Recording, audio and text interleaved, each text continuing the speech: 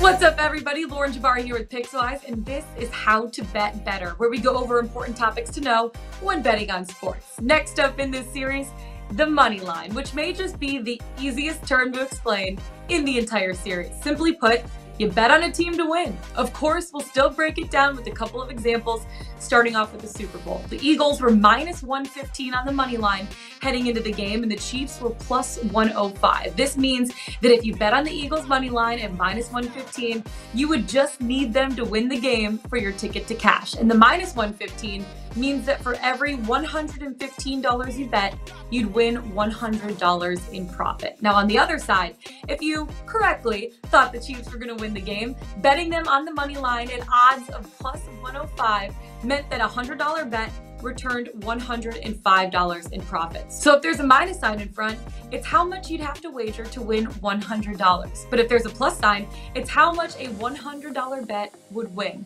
Once you get the hang of all of that, the beauty of it, it's the same for all sports, not just football. Each team will have a price set for their money line to win the game, which will vary depending on who's playing in the game and how big of a favorite or underdog that team is. So hopefully that helps you get started, because understanding the money line and the odds and prices attached to it is a key part of the basics of sports betting. For more insights and advice every day, be sure to download the Pickswise app as you learn how to bet better.